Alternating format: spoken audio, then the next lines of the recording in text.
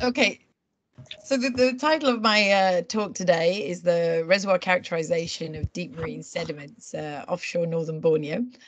And I am Dr. Melissa Johansson, Geode-Energy Limited, Director of Geode-Energy Limited. And I'm obviously a predecessor of the Schlumberger clan. And I've worked around 12 years in Malaysia on and off with a stint in Miri, Kuching and Kuala Lumpur.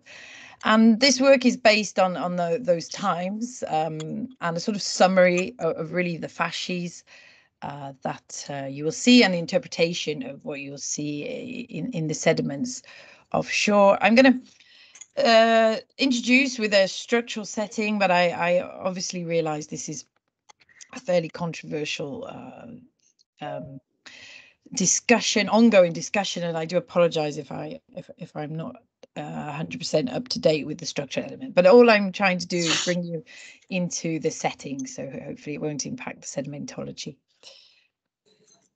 So, as you all well know, I'm sure you're all experts in the region, but we'll just set the scene. What we're going to talk about here.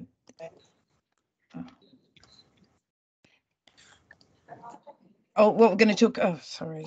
What we're going to talk about here is about Sabah and Brunei. And what we are dealing with is the Sabah Basin and the Brunei Basin here with the sediments depositing. And we are looking here at the West Crocker Formation, which part of these deep marine sediments that were fed from the highs, the mountain ranges of Kalimantan, and actually the Crocker Formation itself, that flow into the basins. So what is critical to see here is our Borneo in the context of the South China Sea. And we see that in the Miocene times, we had seafloor spreading of the South China Sea. And this pushed these plates, including the dangerous grounds, into this North Borneo trough here, which you can see a subduction zone. And this subduction zone sort of terminates on the West Barham line. And here we have the Sunder Shelf. So if anyone saw my talk at Perth, where I was talking about the fluvial settings here, they would understand about this being a shallow basin with more fluvial regime. And then actually I was talking at Bangkok SPWLA, and I was talking about the Laconian platforms that are within the Sunder Shelf. And today we're going to move on into deeper waters where we see this trough and this slope with these ridge-like folds and faults due to this thrust belt and the subduction, which provides a sort of topography, an active, current day active topography, where that our deep marine sediments flow from the sediments, the abundant sediments of the onshore Sabah and Brunei, fed by the delta, and obviously driven by this sort of tropical climate. So the sediments that we're going to look at. Oh, sorry, can someone turn their mic off? I can hear someone coughing. So the sediments we can see are a combination, are driven, the characteristics of these sediments are driven by one, the Barham Champion Delta, providing vast amounts of sediment brought by heavy rainfall, coming into the onto the shelf top, and they are taken to the edge of the shelf, driven by the fluvial dynamics and the delta dynamics and the marine dynamics, to the shelf edge, and where they accumulate here before we drop off into the slope. What you see here in the basin bathymetry is that clear differentiation between the shallow Sunder Shelf, central Laconian area with obviously the highs of the of the limestone platforms, and here we see this deep trench, and this is where we get these turbidite deposits, the Miocene, driven by that inclination of the slope. And when we look at a cross section, this cross section is through this area here, this box here. We can see that we have a number of active folds, here more undulating folds, tightly bound folds that provide a sub-basins and topography due to these thrusting areas that cause the ponding of the turbidite material. And you can see that a flow coming off this shelf slope was not going to form a characteristic fan model or meandering channel model when they are following a topographic irregularities. When we look at Brunei, this is a section from, if we see here the little diagram with the champion field here, this diagram here is from the edge of this field. What we see, and this is the slope, is a scale, 2 kilometers. We see that we have the channels coming down the slope. In this case, these are meandering channels driven by the delta, and they could be fed continually by hyperpignal flows as we have constant supply, with interspersed with turbidity currents during a high monsoonal area and maybe a low tide. And the recent Congo flow, if you saw that footage from the reported in the BBC, this was driven by a low sea level and a high monsoonal rainfall that triggered a turbidite that flows down these channels. So these channels could be fed continually, as I say, from the delta, but also triggered as well by a turbidite and of course a tectonic event. We have, in addition to this, we have these shale diapers and slumping and scarring on the slope. The channels, not only do they just meander, they incise and form these canyons, these topographic canyons. So this template here is from this figure 3 here, these canyons shown here of the slope, and we can look at them. We can see that they would focus and be a loci of flow from the shelf through these canyons. And what we see continually of these flows is this acceleration and deflation of the flow as they become confined and unconfined, continue up and down the slope.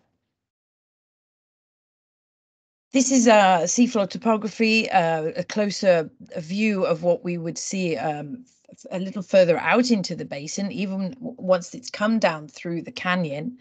And we can see that these flows are obviously driven by that topography, these shale diapers or fold highs. And we see that they are obviously driven predominantly through the gaps between. There are some overflow of the sediment in part, but predominantly we would have them confined, which is going to give you high velocities, high tractional velocity flows, erosion bypass until the end of the flow, and then we would have a nick point, a hydraulic jump as it hits the bottom of another slope, and a dropping of the sediment velocities, and then a continuation. As you can see here with the flow, that when it hits the second boundary, it's now going elongated along the being driven to go round the barrier as it's lost velocity after the hydraulic jump. So we can see that the controlling factor of your deposition is the topography of the subsurface. And the topography is not only driven by these folds and thrust areas, we are also having topography created by the mass transport deposits, which are vast, which would cover and mask the underlying deposit and create a new topography after a flow. When we see a typical log response, here first is a close-up of that, the fans, the high concentration depositional flows coming down the canyon, confined. You see here, the scale is 10 kilometers. And we can see that through the gap, we have that bypass. Then we have the hydraulic jump that dumps the sediments just at the exit of the confinement, and then a fan deposit forming here. And then what you see there has been a slope failure from these escarpments, creating a mass transport deposit, which is terminated as it eroded the tail end of that fan deposit, creating a whole new topography for subsequent flows. And what you can see, as on continue after that, is another small flow that is capped over the top of that. So there's this constant interaction between the flow, the high density flows, and the mass transport deposits intertwined. And when we look at a typical log, so this is 100 meters of log, we see this is the gamma ray. We see this mass of sandstone, which we could say is coming from here, which we will talk about in detail in the deposited in these hydraulic jumps. But you can see that when we look at the dip data, so here we have the oil-based imager log, so it's why we see so many pads and flaps. We see here the dip data, so this is 10, 20, 30, 40, 50, it's in 10-degree angles. The red dips are the sandstone cross-bedding dips. These orange are the high-angle MTCs, mass transport complexes, and then our green dips are the turbidites or the structural. And you see that we have this stacked cross-bedded multi-story channels in the nick point, followed by a mass transport deposit, followed by quiescent quiet period of just turbidites flowing in, low density turbidites flowing within. What we see here, of course, from the neutron density, it appears that only the top of this has got the good porosity, hydrocarbon play, as we have some sort of cleaning up of the sediment upwards. And this, of course, suggests obviously progradation of the fan. But in contrast, the cross-bedding suggests a sort of continual flow, a continual traction, a flow that has a bit more longevity than just a dumping deep water massive sand. So there's two complex issues or conflicting issues here with these sediments, is that I seem to have a continual flow regime, but I look as if I'm having a fan delta that is from a episodic event. So what is suggesting that some of these fans are long, possibly fed by the delta, have a bit of a continual flow, and then maybe they switch after in a second episodic event. So, but we will discuss this further as we go through the talk. Where we have the, we believe we have this MTC down at the bottom. We could interpret this as one of these mass transport deposits. When we have our stacked sand, we could be here at the hydraulic jump. We are followed by it is sandwiched or enveloped with another MTC, where we could have this subsequent flow, which is overlaying the original sand deposit.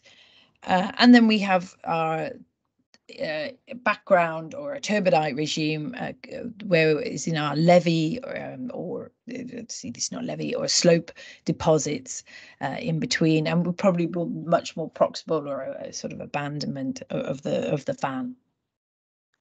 So when we look at mass transport deposits in a bit more detail, so again we've got the same log data. When we see the scale of these things at 5 kilometers, they can be vast, up to 35,000 kilometers squared. These are absolutely enormous triggers of sediment movement. And what is to be borne in mind is that although they are dynamic bodies of sediment, so after deposition, there is continual movement. These pressure ridges are moving. Of course, if they're on a slope, you're going to have creep You're going to have thrusting. They are dynamic after deposition, but they also create a brand new topography. And it's something to be borne in mind when you're in exploration mode, is that you have your MTC, you have your sand body above it, and you may then have another MTC, which would then create a whole new topography. And if you have very good seismic, it'd be worth, trying to get the topography if possible. It would obviously have very good seismic, but as you can see here, this is the surface of the Brunei coast. You are creating a brand new topography where a new fan is going to form over it. And what you see here is that sand coming through the gap in the diaper or the raised ridge and flowing through the area, and then truncated, as I said, through from the MTC following it. Here we are, the interpretation of these bodies. When we look at the processes that are involved, we have an initial slide, dislocation of the rock, and it can slide en masse with the bedding in place with just a glide plane. So these are obviously a bit more difficult to observe in log data, because of course you would have the dip data would be coherent except for a slide structure. We then, as it starts to fail, incorporating some fluids, we have the slumping, we have coherent folds. And then as we incorporate more fluids as we go down the slope, we can return into a debris flow where we are moving, incorporating plastic flow. And then at the front of this, as we incorporate more and more fluids, an erosional and maybe more sediment, it can translate into a turbidity current. And there are some elements certainly in the basin of these being twinned. So you have mass transport deposits and turbidites twinned, that they are the same flow regime as it translates from debris flow to turbidity current. And what you see here is a log through, this is the NMR data, here's the T2 cutoff.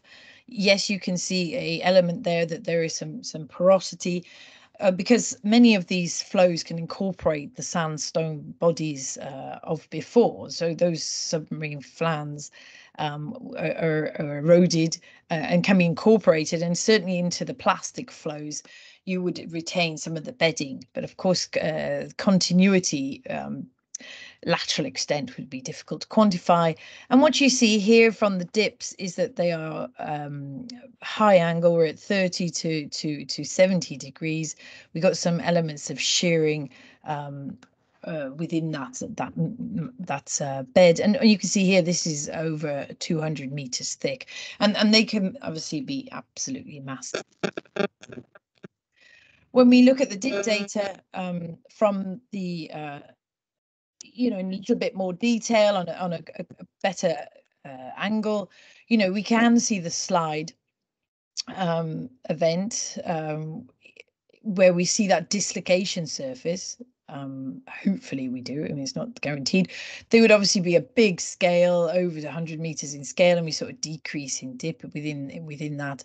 And you could have a mix of sediment at this point, although you're on the slope, so you're more likely to be mudstone with some thin sands, but still you have a coherency of the bedding in the dip. When we look at the slump fold, there is a dip order that you can see that we have this increase in dip, and then we have a decrease in dip as we go through the nose. And obviously, when you have an image log, you can see the bullseye effect of going through the slump. And then the debris flow, we can interpret the debris flow because our dips are now chaotic. Everything's in a different angle, and they can be high angle dips and low angle dips side by side. These features, of course, can be seen in the seismic data because of the size of them. And we see that these debris flows have this crenulated or feature with shearing. Sometimes they have have low viscosities responses, so that we have clear seismic data. And you can see that this is then contrasts completely with these turbidite channels And then in this case, we've sandwiched again into another debris flow. And these units, of course, could be tied into a sequence stratigraphy if you make the assumption that they are triggered at low sea level stand. And you could try to tie that in, because you would say that when the sea level's low, you would have, you would have unstable slope regime, and you would trigger this event as a mass slumping. However, of course, we know we're in a tectonic regime, a tectonic environment, and of course, we could have a episodic triggering of the slope due to a tectonic activity. We also, if we remember the Congo example, it really was just low sea level and combined with a monsoonal. However, to create such a mega events, it's more likely to be maybe a mix of tectonic and low sea level that create these events. In addition to the mass transport deposits, we have localized MDTs. And as you can see in this example, we have that MDT that's just derived from the slope, it's localized, and it's overlaid the fan and terminates on the predecessor MTCs. And we see that with this sand body that is sandwiched between the two. Now, whether this lower one is that big, massive MTC, we don't know, because we never logged deeper. We may be able to tie that into the seismic, of course, because anything of that size, we've just said we can see that. So we can certainly tie these bodies into the seismic data. We interpret in this case that with this upper MTC, this 100-meter bed is possibly a small localized MTC. The type of sediments that we would see within these MTCs, bearing in mind when we're offshore Borneo, most of the time we're in oil-based muds. Drilling conditions are very difficult. These MTCs are very difficult to drill into due to swelling and forming ledges. So that many a tool is lost. So we have to often rely on an onshore data. And the Crocker Formation, of course, is a turbidite formation, from the Cretaceous to the Miocene. And some say derived from the Mekong Delta, and this is the distal end. So bearing in mind, we're not going to see the big massive sands because we're way into the basin, but we certainly do see sediments that are characteristic of what we would see subsurface. And we obviously see conglomeratic clasts, often mostly clay, rich from erosion, but could be, from the sandstones, pre-lithified sandstones, or sediment boulders that have fallen off the cliff. We see them debrites, muddy lick debrites. You see this sort of fluidized flow as the plastic flow of a debrite. We see this is where we see this sharp line between a turbidite overlain by a debrite flow. You see its erosional base, very conglomeratic, very chaotic. And then we also have that sort of liquefied element, undulation of the electrolytics being deformed by plastic flow. We've got convolute bedding, ripple sandstones in class. So the previous lithified sediments being ripped up and incorporated into that plastic flow, and we have large rafts of sediment here, of a debrite, large heterolithic clast. So these are the types of sediments. It's chaotic. There could be sandstones within it, but mostly they are irregular, isolated, and could not form reservoir unless very large. These slope failures, here we look at this in here's a section of that sand turbidite pathway, the canyon pathway. You can see here the dune migration along the pathway, which lends back to that interpretation of the cross-bedded thick sandstone body, where we may actually have reworking of the top of these canyons during controrites forming the dunes. So we, there are many plays of processes in play in the subsurface, of course, and we don't just have the turbidite, and we don't just have the end of it. Once the turbidite is deposited, there is a possibility, of course, a strong possibility, that you have a reworking of some of the sediment through contorites post deposition, but of course probably just be the top section of this. But anyway, you see these dunes through the canyon, and then here we see that diaper, the raised ridge, and here we have this scar from a localized collapse. And what we see here is, deformed MDTs onto the ridge, the scarp, and then the slump localized. And this here is not from the Borneo region, because of course this is water-based imager, but it's from the Nile Delta, Delta turbidites offshore Egypt, and we can see that there is sediments can be mapped in a pre-failure, failure, post-failure, as an engineer would map these processes. And sort of pre-failure, we have our background sediments, very little, no deformation. We can clearly see the sediments, and we have here in this case biturbation. When we start to see failure, we start to see the faulting fracturing along slides. We see convolution of the sediments as we start to liquefy, and we start to see flame structures within as we become plastic flows. We start compacting, we start moving, we start flaming up our structures, dish structures, etc. And then post failure is the block glides, the slumps, and the debris flows. And if we start looking at our, you could gather this information from the dip data. For sure, because you would have uniform low-angle dips in the pre-failure stage. We would start to see a bit of irregularities in our dip data with some high-angle fractures and slides or faults. And then when we get to our post-failure, we can see the blocks and the slumps and debris flows as chaotic dips. And this is going to give us a cyclicity, if we need to understand the failure and the connection of the failure to sequence stratigraphy or sea level or tectonic events. When we move on to high density flows, we see that, as we've talked about these canyons, with we have the dune reworking, probably controrite reworking of the sediments on the subsurface, and then as we come out, we are confined here, and then as we come unconfined, obviously we have a fan deposition. And what we have is a number of processes involved, which create those different structures that we saw. And at the base, we have this tractional flow, which is obviously high velocity, erosive, little deposition at all.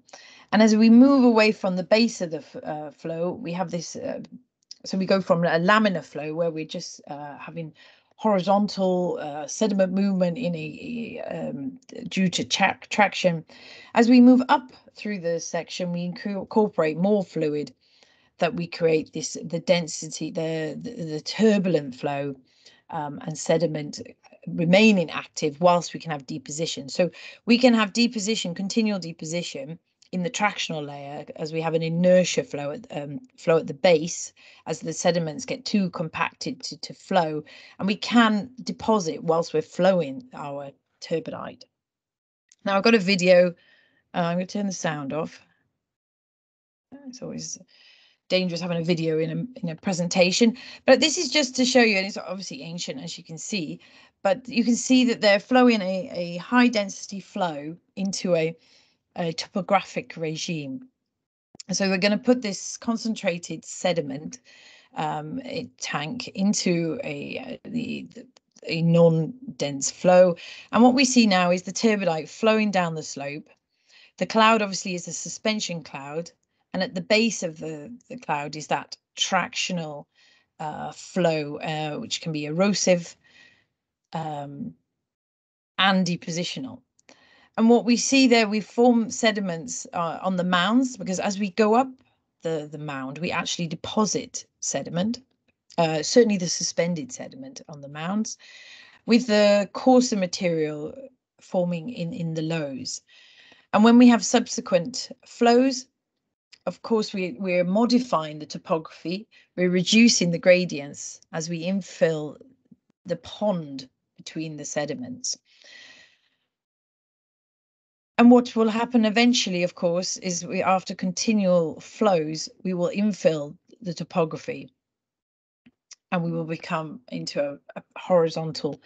And these mounds that you see at the top, these sediment mounds, which you think, oh, well, wait a minute, there's sediment mounding at the top of my, it's eroded by subsequent flows, and eventually we become horizontal. And what you see here is these thinning onto the slopes, and then a sort of thickening as we onlap and we go down into the basin. Now, this would be a perfect model for our area if we didn't have the MTCs that continually change our topography. So yes, we would have had our Miocene topography, which would have been subsequently infilled by successive turbidite regimes. But because of the active tectonics, we create a MTC, we create a new topographic regime. We change the equilibrium of the slopes with the sediment, and we have a new turbidite or regime that follows. And so here we were showing you that flow. These, in this case, have a number of drop points, and one of them is that obviously when you come out of the confined flow, that's limited canyon, as soon as we go out of the canyon, we drop the velocity, and that is called this hydraulic jump. And that's why that sediment is dumping here. It then follows, you can see that the sediments are coarse around here, it continues to flow, and then we get finer and finer as we go away. And there may be an element of this progradation, because we could, at this point, be having sea level lowering. This could be a result of a sea level change as we prograde outwards with the cross bedding, or we could be just see, increasing power of the trigger event as it becomes more powerful, and we prograde the sand out into to a cleaner, coarser top. Well, not necessarily coarser, but certainly cleaner. Maybe we reduce the fine. So there's many elements here in that stacked, but we certainly have traction, and we are forming these cross-bedded stacked multi-channels. And timing is very difficult to determine in these sediments. You know, how long does it take to deposit one of these big sand bodies? Because of course there's no paleontology to tie us in for timing, and they do subsequently erode on top of each other. You can imagine if in that nick point there is sediment depositing, it's going to be eroded, isn't it, as it comes through. And then here we look at the sediments from the Crocker Formation again. Remember, these are very distal, but there's still some sandy elements to them. They just don't have the thick bodies. And here we see a thick turbidite sandstone bed. This is the paleo flow here. We have a zoom in to the clasts here, and we see pebbles infilling a flute. So this is the way up this way. So the flutes are infilled with these gnarly pebbles, which are shale clasts rich, and that's from the erosion of the sea floor. We have ungraded sandstone with water escape. So this is when we deposit very quickly our sandstone. It still contains a lot of fluids, and we start to see the fluid escaping upwards and forming flute structures, not flute structures, sorry, dish structures, as it gets eroded. And then we obviously have a classic turbidite TA here, the massive sand, which is from a flow that has gone from traction all the way up to laminar flow, turbulent flow, and then suspension, deposition of the sediment in suspension. And then we have TB, these high laminar flows And then we have these large mud clasts that are part of the ripped up and deposited, and they are significant because they can occur at boundaries between the change in flow from tractional flow to laminar flow. So you see here we have the flazer, we can see flazer bedding, we can see horizontal bedding, and we see cross bedding, which is where what we've seen in that channel. And the sand body geometries, we can see that end up ponded, as we've shown in the modern day example, between the debrites, and we see them being, this here is the slope and the basin floor. When we look along strike, we see that these are ponded with debrites possibly eroding in afterwards. And then we see from a dip view that they're sort of sandwiched between the debrite flows.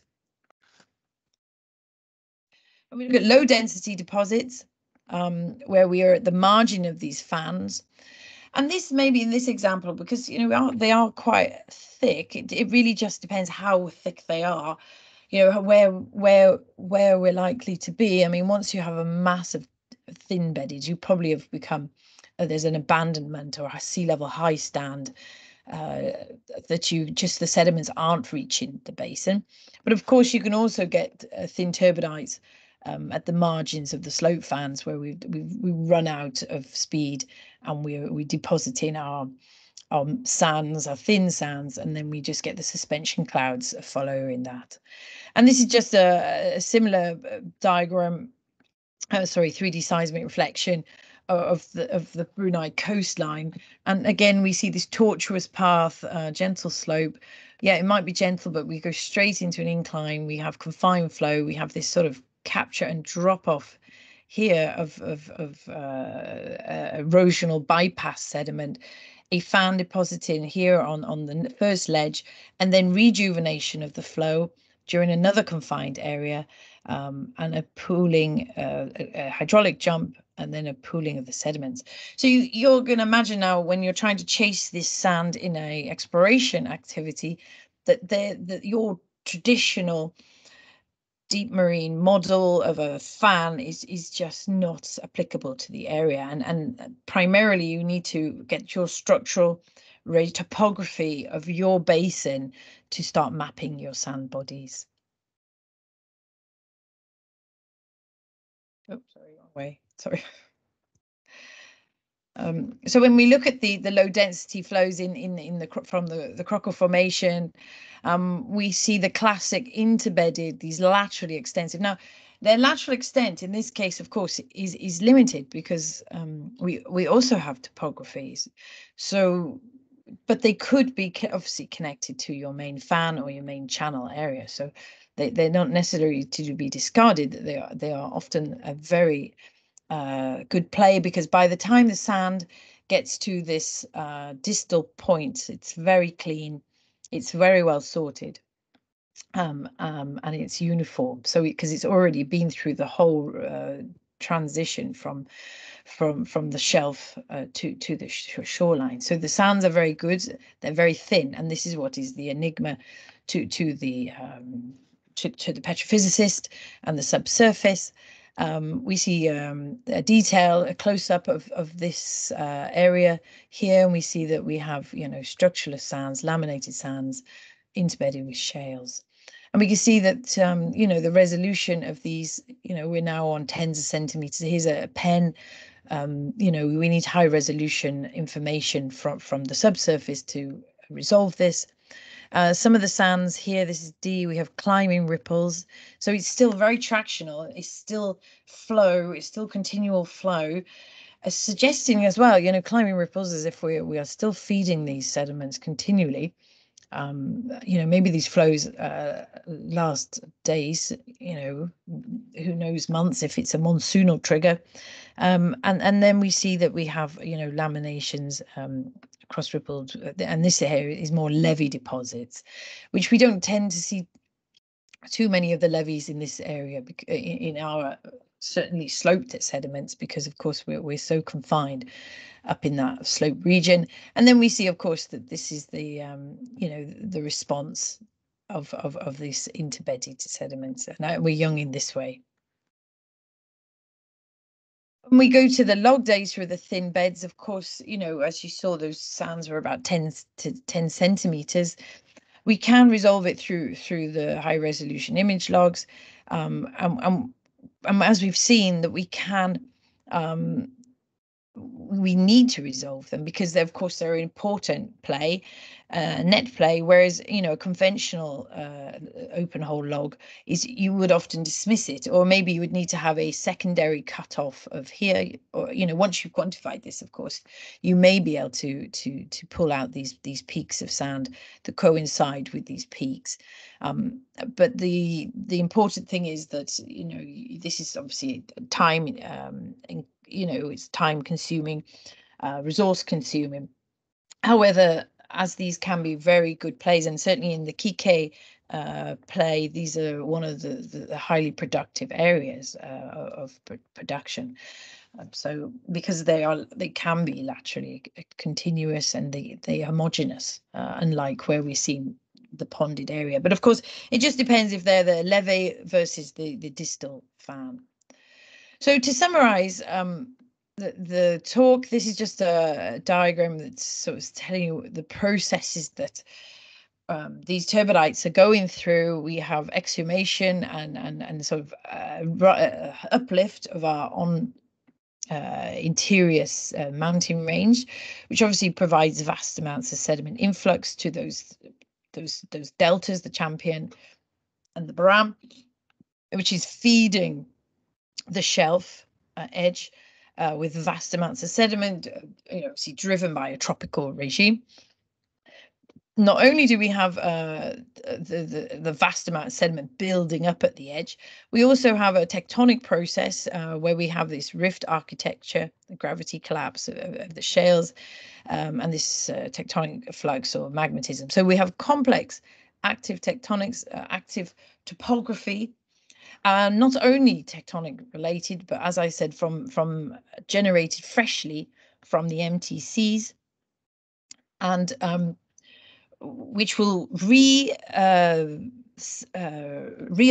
the topography so that once you've got a model, you may not be able to continually use the same model through the different sand bodies, because you could have completely changed your topographic floor, bearing in mind if your MTC is on such a scale that it's it's covered your a vast amount of the basin, and this, of course, will, if it's highly crenulated, and some of the crenulations, are 40 meters plus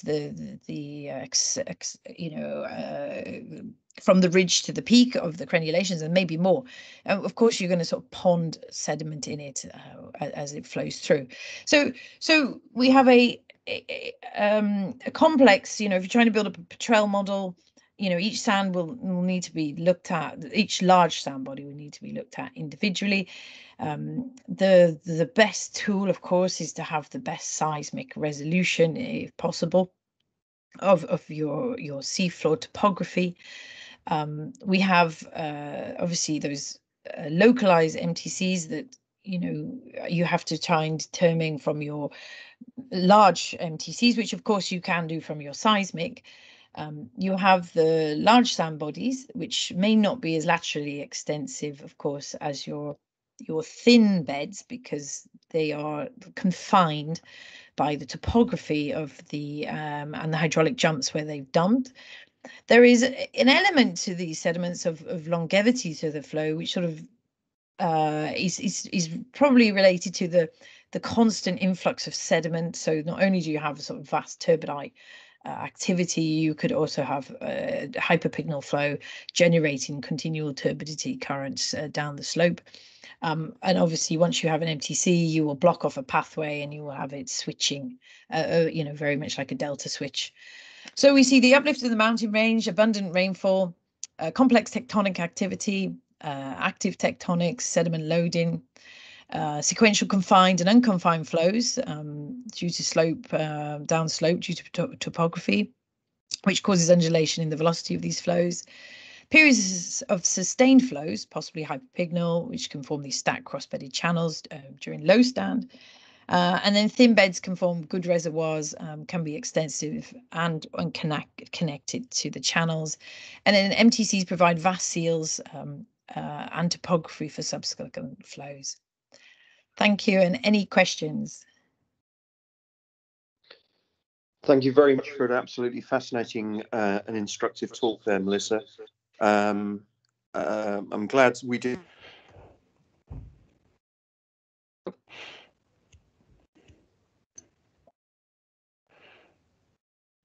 He's gone again. Yeah, sorry. Yeah.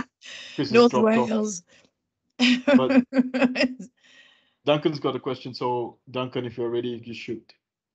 Okay, yes, I put my hand up just now. Yes, I've got a question actually. Those really thick sort of boxcar-like sands that you've got. You're talking about 250 meters of sand there, with probably very little shale within them. I was just quite intrigued by those. Obviously, these are these channel complexes. I guess they're going in between the gaps in your topography. But I was just wondering, you did mention the possibility that they might be, it could be a combination of tectonics, or they might even be kicked off by drops in sea level. So I was just wondering if these sand packages, I mean, they look very enticing. Obviously, they're quite a good reservoir target. But are they constrained in any way by stratigraphy? I mean, are they occurring within certain stratigraphic zones, or are they all over the place? They do repeat. They are repeated, and I don't know. My feeling is that maybe they're low sea level points where you just bring in sediment from the delta, and have a because the cross bedding, although cross bedding is known in turbidites, you sort of imagine a turbidite having, you've got to flow it for a considerable amount of time